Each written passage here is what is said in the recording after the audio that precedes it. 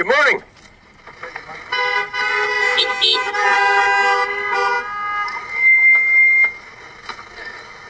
Do you not know? Have you not heard? The Lord is the everlasting God, the creator of the ends of the earth. He will not grow tired or weary. No one can measure the depths of his understanding.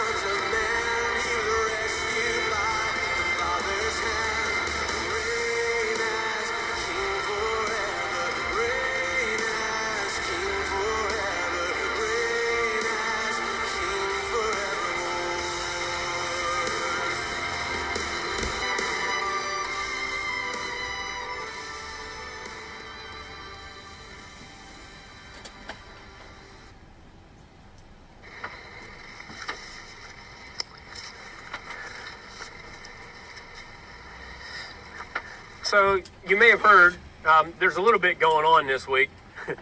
So there's a few announcements we need to go over. The Rata sales are still going on in the pavilion if you want to order there. Also after the service you can place orders for apple butter. Or if you want you can call the number there on your sheet to order apple butter before it's all gone.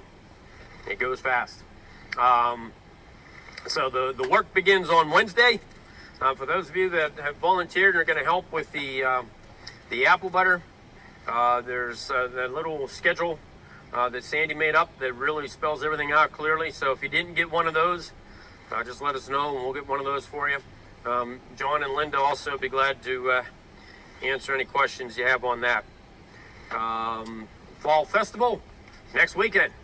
Just think, by this time next week, we'll be exhausted.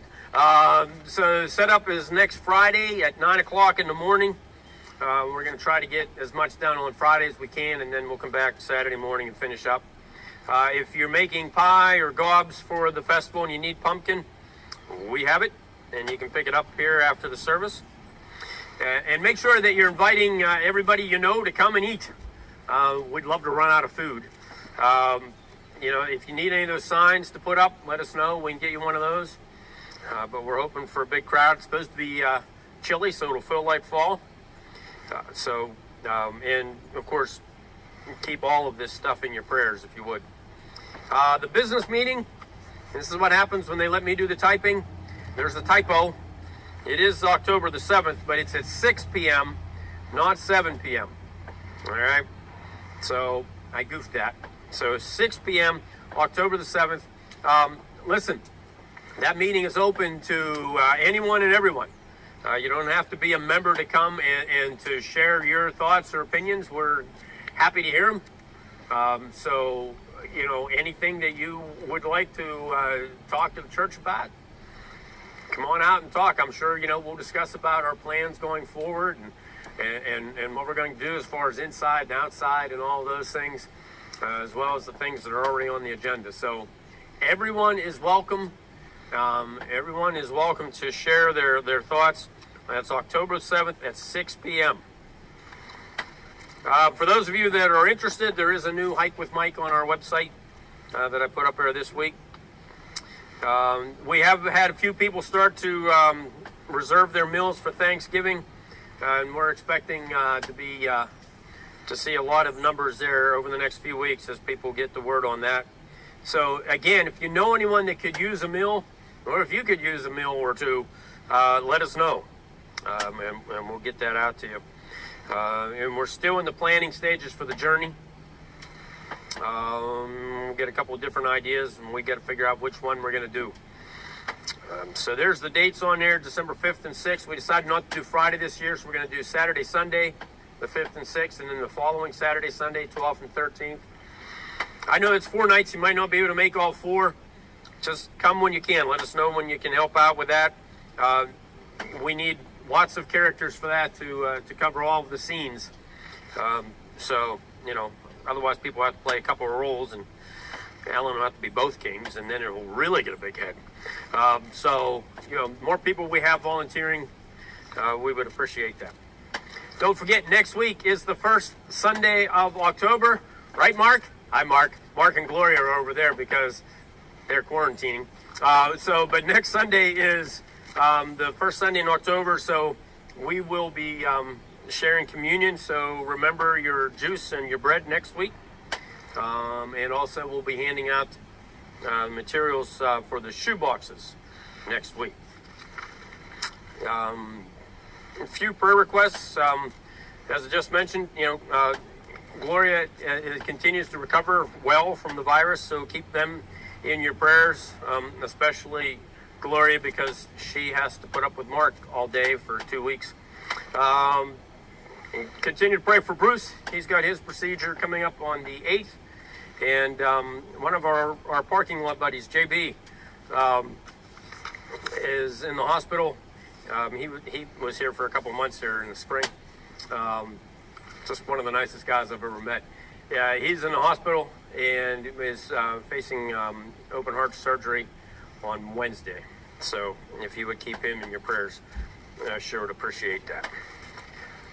I think that's all the announcements. So,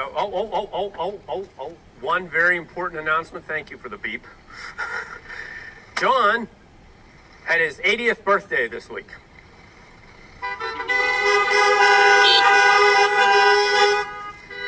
And he's going to celebrate that in 2 weeks because he'll be up here preaching her.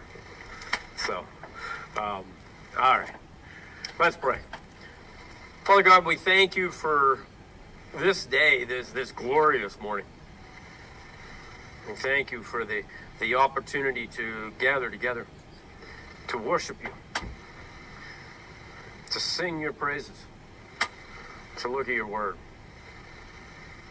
We are just so thankful. And Father, you have heard the concerns this morning that we listed there, and the prayer concerns, and we ask your hand upon each situation. And we pray for quick healing for those that are sick. And we pray, Father, for wisdom and guidance for doctors and surgeons and nurses, for those that are in need of that. And may each one of those folks know your presence and be encouraged that you are with them. We ask you to be their health. We ask you to be their strength.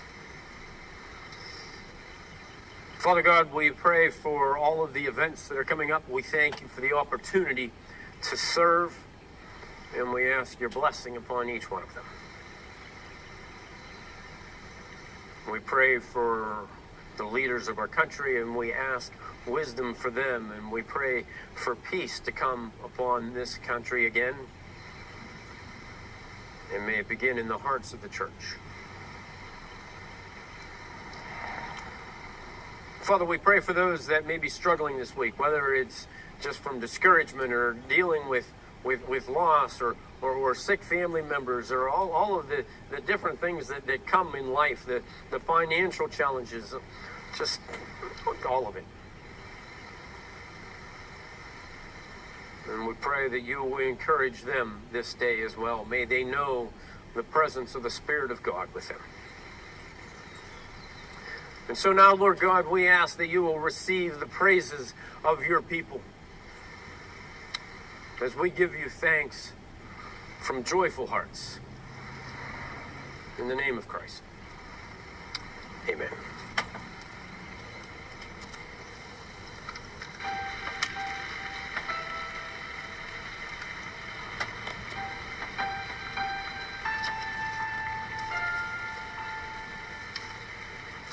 There once was a man who lived in a small backwater town. Never finished high school. Went to work with his dad when he was just a teenager. They barely scraped by in a country that was torn by war and political strife. And racism and bigotry were a part of their everyday life. It was not easy. And yet, in spite of all of these challenges, he persevered. And he succeeded beyond all reasonable expectations. Despite the situation in which he found himself, he cared for his family. He cared for his friends and neighbors, and he cared for God. He lived his life with passion and joy, even when times were hard. And it wasn't easy. You may have heard of him. His name was Yeshua, Jesus. And nothing and no one could stop him then. And nothing and no one can stop him now.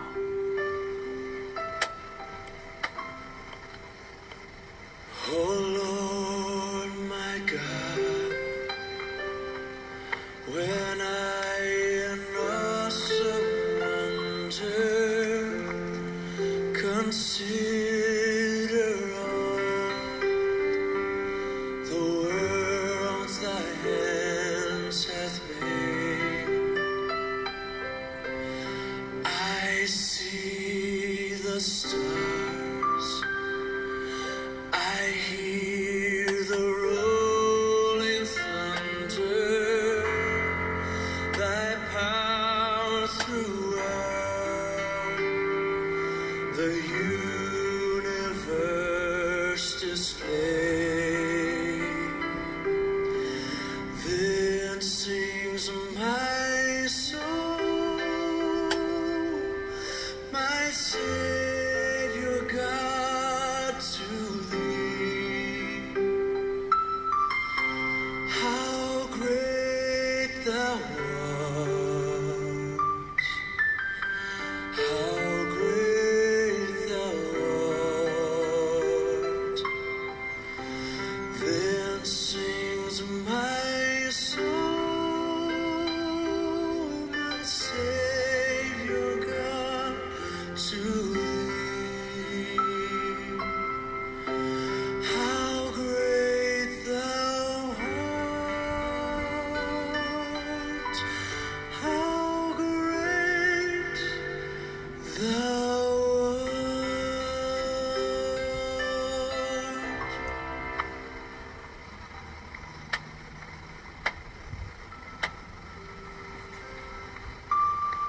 So though we live in challenging times, to not be discouraged. Jesus walks this road with us. So let us also persevere. Let us bring hope to the hopeless. Let us bring peace to the troubled. Let us bring strength to the weary. It is our privilege to do this. It is our calling. It is our purpose. And Christ himself will see it done through us.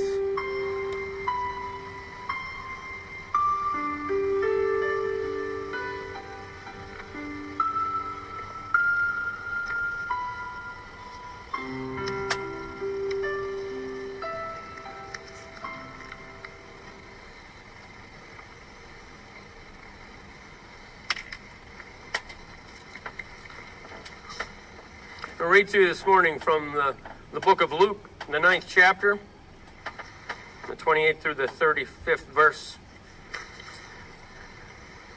About 8 days after Jesus said this, he took Peter, John, and James with him and went up onto a mountain to pray. As he was praying, the appearance of his face changed, and his clothes became as bright as a flash of lightning. 2 men, Moses and Elijah, appeared in glorious splendor, talking with Jesus. They spoke about his departure, which he was about to bring to fulfillment in Jerusalem. Peter and his companions were very sleepy.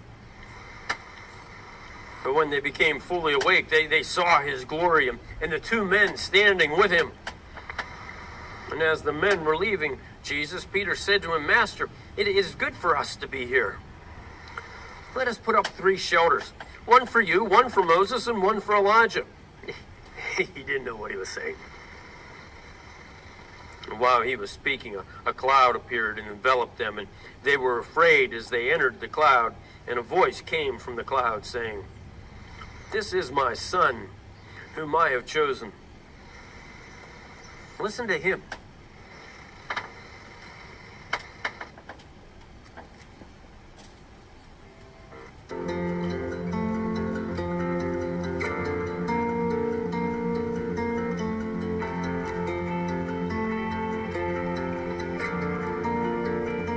What gift of grace is Jesus my Redeemer?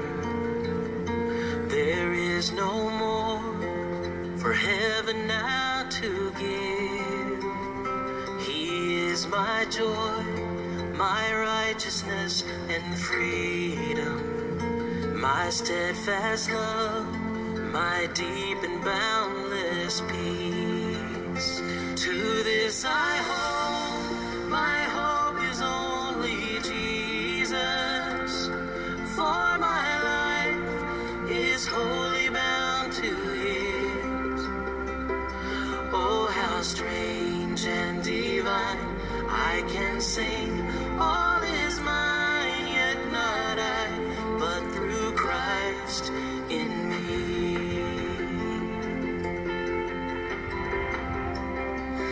The night is dark, but I am not forsaken, for by my side the Savior, he will stay. I labor on in weakness and rejoicing, for in my need his power is displayed. To this I hold, my shepherd will defend me. Through the deepest valley he will lead. Oh, the night has been won, and I shall overcome, yet not I, but through Christ in me. Oh, no fear.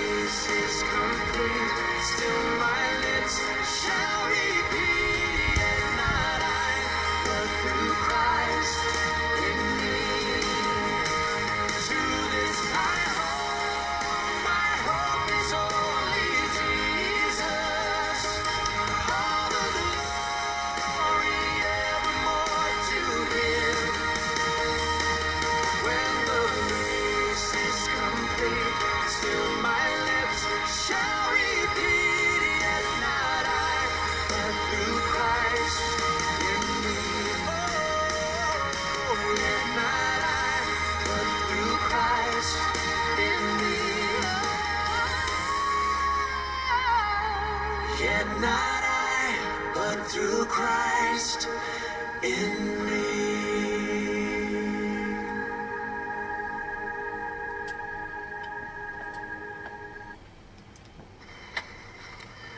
Come thou, Spirit of God, and fulfill those words. Yet not I, but Christ through me. Give me the words to speak, Father. Open our hearts to receive your word. Speak to us by your Spirit. We ask in the name of Christ. Amen.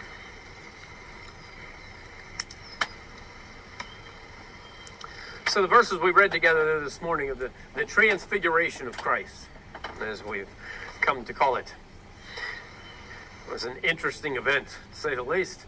And it took place at an interesting time. I mean, the disciples were coming off a long stretch of being very busy. You know, if you go back and read, they had been sent out, and they had gone out, and they had preached, and they had seen people respond to the gospel message. They had seen people healed. They had seen demons cast out. And they came back and rejoicing about all of that. And then shortly after that, then they were gathered as Jesus was teaching, and he fed 5,000 people with just a few pieces of food. And they were amazed by that. And then one night, as they're gathered around the campfire and they're talking, Peter makes that great confession. When Jesus says, "Who do you say that I am?" You know, and all of this has been bang, bang, bang happening. Busy, busy, busy. They've been going full speed. And you know, we have times like that, don't we? Where it's just one thing after another. And certainly in our church right now, we got a lot of stuff going on. And there's a lot to do. And we'll have times like that. Then there are other times that God will say, let's just take a break. You know, we don't always have to be doing. We do what he calls us to do. But when he says take a break, we take a break. The guy who I have great respect for told me many years ago, when it's time to work, work hard. When it's time to rest, rest hard. And I think that's the way we need to be in our walk with Christ. When it's time to be busy, let's be busy. When it's time to just rest and focus on who he is and on the greatness of our God, then do that as well. And don't feel guilty about that. Know that that's part of his plan as well. You know, when the guys now, after all those events, and they've been standing around the fire, and Jesus says, you know, who do the people say that I am? You know, at this point, it's probably been close to 3 years that Jesus has been out there teaching. And so, you know, he asks them this question. And again, it's not because he wants to know. He wants them to think about it as to who do the people say that he is, and what do we make of that? And they go through it. And of course, my favorite one in that conversation is, well, some say John the Baptist. Well, maybe some that aren't paying attention, but I saw John the Baptist baptize him, so it can't be him. You know, but, well, maybe he died and he came back from the dead. But, you know, all kinds of interesting thoughts from people as to who Jesus was. And then Jesus asked that question, that powerful question that rings through the generations, through the thousands of years, right down into this parking lot today. Who do you say that I am? Because that's the opinion that matters for you, for me. Really, all of life hinges on that question, doesn't it? Who do you say that I am? And Peter makes this great confession, thou art the Christ, the Son of the living God. And then Jesus tells him, now that you know that, understand I'm going to Jerusalem, I'm going to be betrayed, and I'm going to be killed. And it's all part of the plan. And the disciples look at him like he's lost his mind.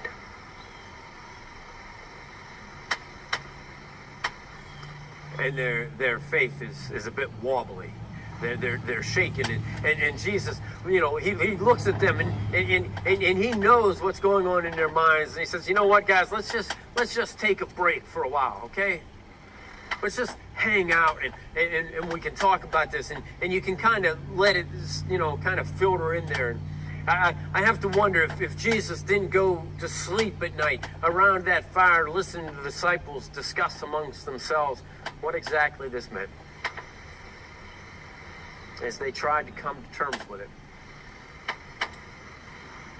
And it had been a little over a week. And Jesus takes Peter, James, and John and says, come on, guys, let's go up on this mountain and pray. What a great invitation, huh? Nothing like Jesus saying, hey, you want to come pray with me? Of course, he says that to you and me every day. I don't know that we recognize that invitation or accept it. I can only speak for myself and say that I don't. He says, come on up and pray. And while at one hand, that's very exciting. In another hand, it's a little intimidating, because, have you heard Jesus pray? It's like nothing they've ever heard before. What good are my little prayers whenever he can pray like that? Why does he even invite me to come along? It's a little embarrassing, the way that I pray when I listen to him. We do that. We somehow grade people's prayers. Well, that was a powerful prayer. Understand that when we talk to God, the power is not in what we say, it's in who we speak to. And they had this invitation because Jesus wanted them to be part of this with him and his Father. It wasn't so they could impress him with their prayers. And when he calls us to prayer, it's not so that we can impress him with our prayers or our flowery prayers. We don't have to pray in King James. We can just talk to him. And he wants that. And so they're there, and the guys start to fall asleep. Happens, doesn't it? Sometimes, when you're up here preaching, you think your last name must be melatonin, because you see the people, the head blow up thing, and I get it, sometimes we don't want to go to sleep, but we just do. The eyes get heavy, and there's nothing we can do to stay awake. I used to work at a place where I worked the midnight shift, and some genius thought that 8 o'clock in the morning was a good time for a staff meeting after I'd been up all night. And then they were surprised when I was snoring in the middle of the meeting, I was tired. Sometimes you just go to sleep. These guys were tired. It had been a long stretch. Let's not throw them under the bus for going to sleep. But when they kind of woke up, they saw Jesus, and he's talking to two guys. Now, wait a minute. I know I dozed off there for a second, but where'd they come from? Because there was only 4 of us that came up there. And this light that comes from Jesus is like nothing that I've ever seen before. It's brighter than the noonday sun. Even here in the daylight, I see this light. It's the purest light that I've ever seen, and it just seems to be coming from him. And these guys seem to be caught up in that same glory. And what in the world is this? Can you imagine, dozing off and waking up to that?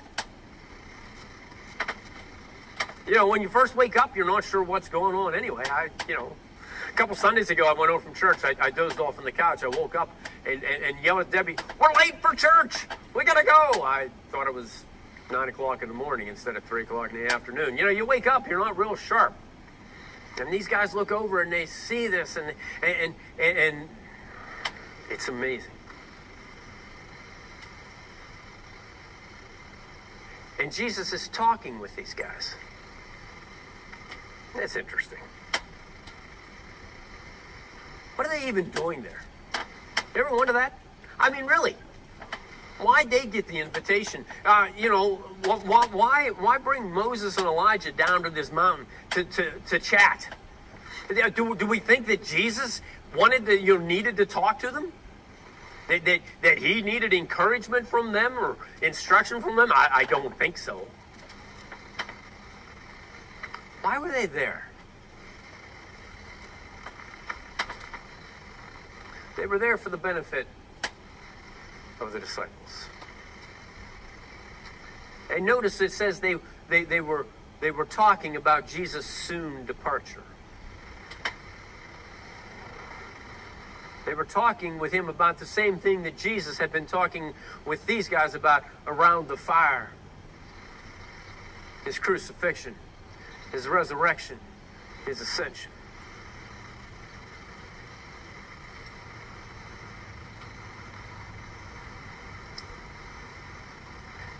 Now, I don't know if this is when somebody came up with the idea of a name tag. But how'd they know who they were?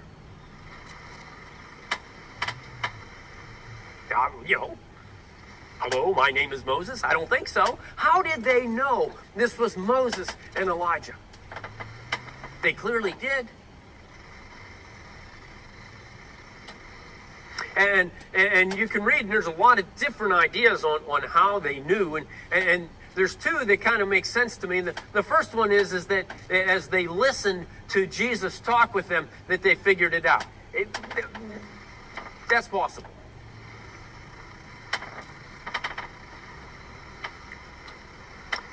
But I tend to think that the same Holy Spirit that had said to Peter, is the Christ, the Son of the living God, speaks into his heart and says, behold my servants Moses and Elijah.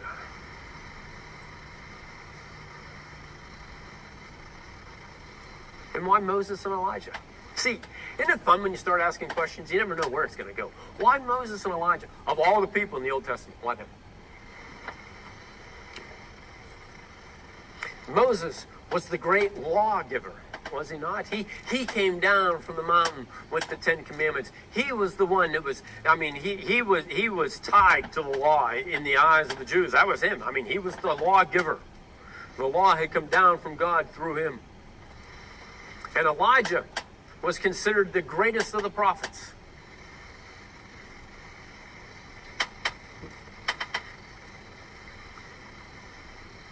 And Jesus has these guys here to see this, to hear them have this conversation. This one who represents the law, this one who represents the prophets, all of them have pointed forward to me, have pointed forward to this moment that I'm talking about. Whenever I tell you that I must be betrayed and that I must be killed and that I will rise again and that I will send to the Father, understand that Moses and Elijah understood that and have been looking forward to that. The law and the prophets testify that what I am telling you is true.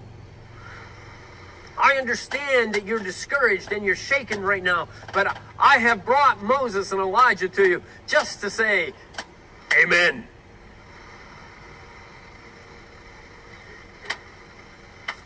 This is the plan. It's not spiraling out of control. And I know that you're having a hard time understanding that now, and I wanted to reassure you.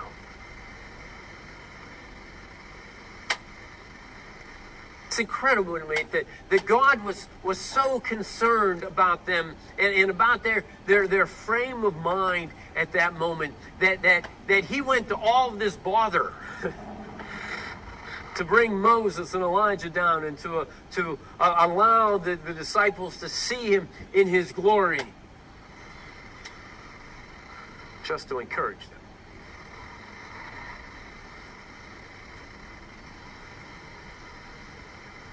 And when you get discouraged,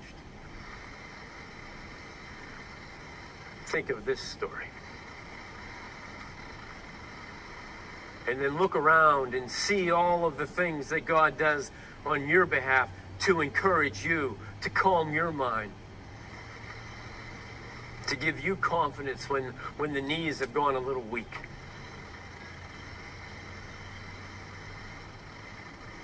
That's why they had come. And that's why they were talking about the crucifixion, the resurrection.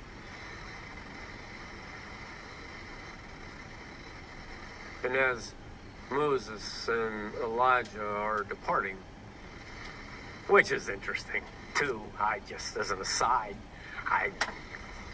anybody else here think, I think I'm going to follow them and see where they go? They were going. they left. And Peter, and I love the fact, the scripture there says that he doesn't know what he was saying.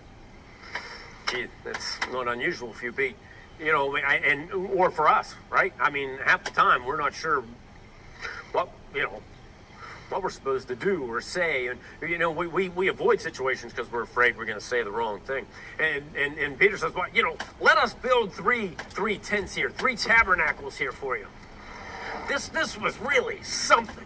This was amazing. I mean, we've got to mark this spot. This is holy ground where you met with Moses and Elijah. Let us build that. See, he was having this experience on the top of this mountain, and he wanted to stay there. He wanted to build those things and to mark that and to celebrate that. I find it really, really noteworthy that Scripture does not tell us where this happened. Just a mountain. Just a hill somewhere over there. Because it's not about that mountain. And it's not about that hill. And it's not about Moses and Elijah. It's about Christ.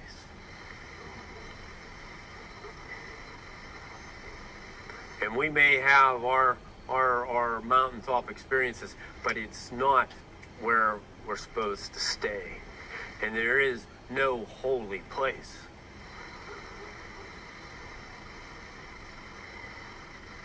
This parking lot is every bit as a holy a place as that building over there, or any other building or cathedral you'd like to go into. It is the presence of the living God that makes the place holy.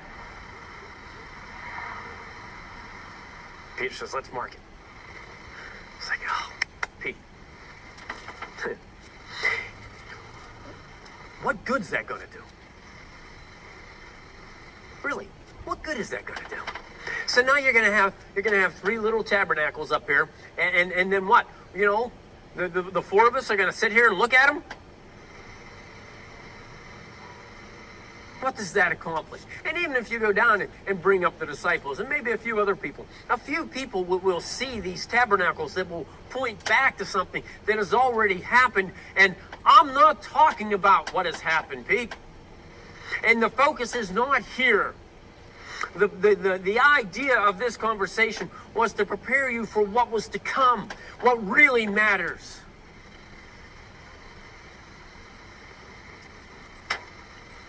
Because if we stay here, it's just a few guys.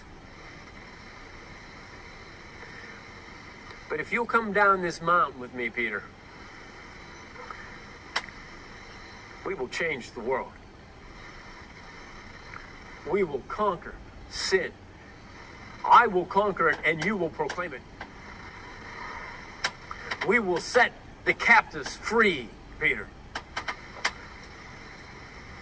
Why in the world would you want to stay on this hill and look at these buildings when you could go down and do the work of Almighty God and build the temple of God in men and women throughout the generations and generations, and instead of 3 temples, build billions and billions of temples around the world to the glory of God?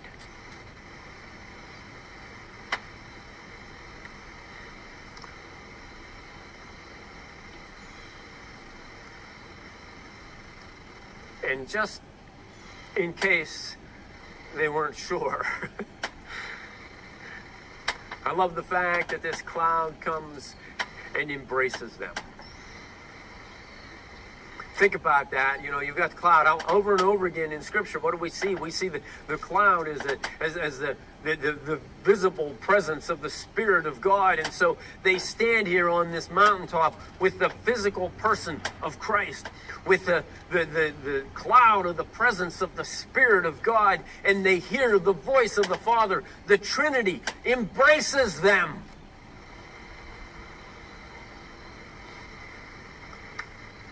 Says, this is my son. Just listen to him. See, it may not make sense to you, but trust him.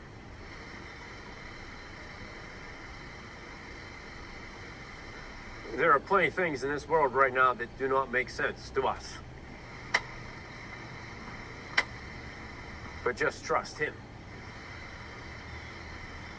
He is the Almighty. We rest in him.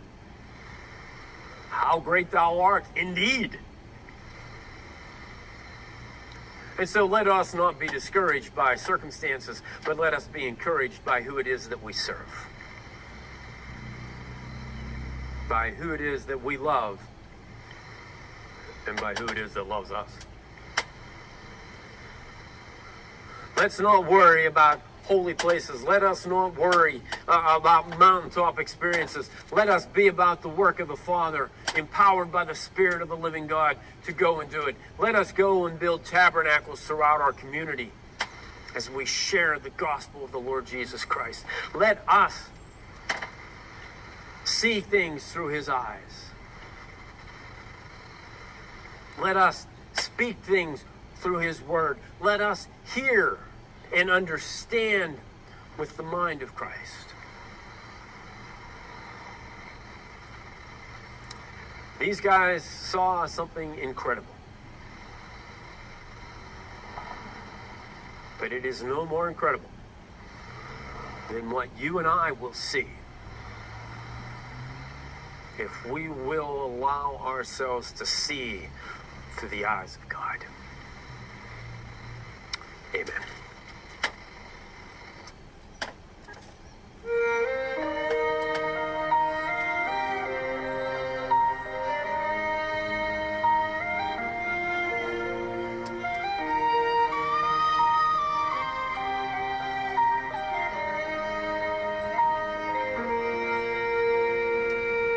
Be thou my vision, O Lord of my heart.